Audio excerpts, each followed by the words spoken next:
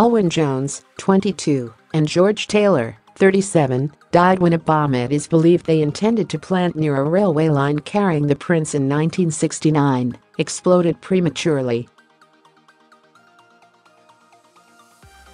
The men were described as members of extremist group Mudiad Amddiffyn Cymru, MAC, in North Wales, and were dubbed the Abergele Martyrs. It is thought they were planning to stop the royal train passing on its way to Caernarfon, Wales, but it exploded prematurely at a building site which later became Abergele Library. Now locals claim a poster has been put up at the library describing how they are remembered annually with photos of floral tributes. An outraged local said he thought it looked like a tribute and accused the library of celebrating terrorists. The library has apologized and said the display was part of the library's 50th anniversary celebrations. A 58-year-old local, who did not wish to be named, said, "It's right by the till, it's not as if it's hidden. There's no missing it. I asked the librarian behind the desk if they thought it was acceptable, and she just giggled. I took the pictures and left it as that. It's just the sheer flippancy of it all. It's not as if they were just messing about with the explosives for the sake of it.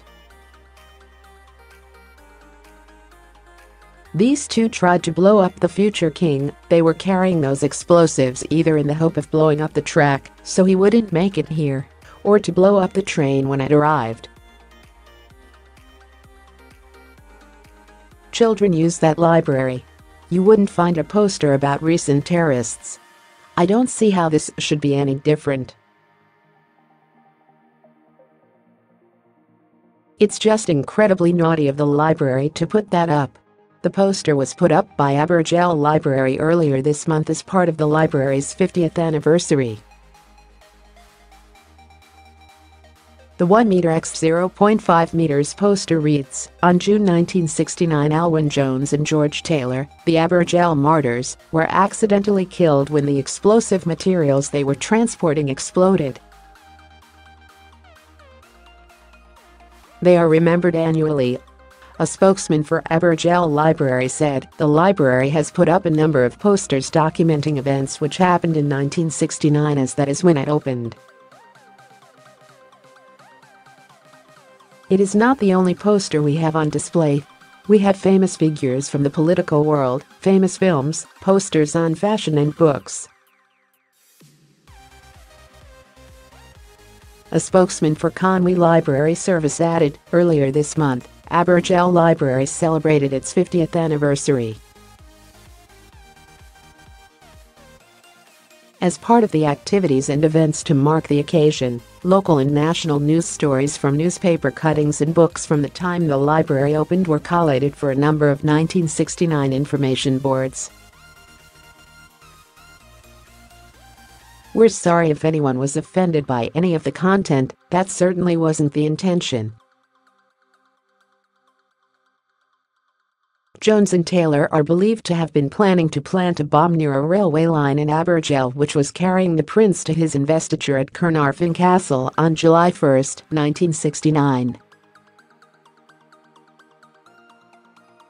The pair were killed after the bomb exploded prematurely on a building site, which later became Abergele Library.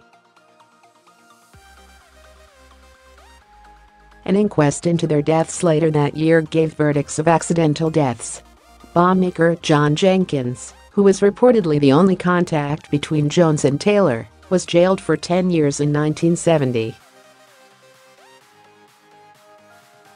He pleaded guilty to 8 charges relating to explosives and conspiracy, and in an interview reportedly said, "I've made it clear all along that there was no threat to the prince at all. Our priorities were about hearts and minds and awakening national consciousness, and this would hardly have been helped by targeting people at any stage." In 2009, a march arranged to commemorate the 40th anniversary of the deaths caused controversy.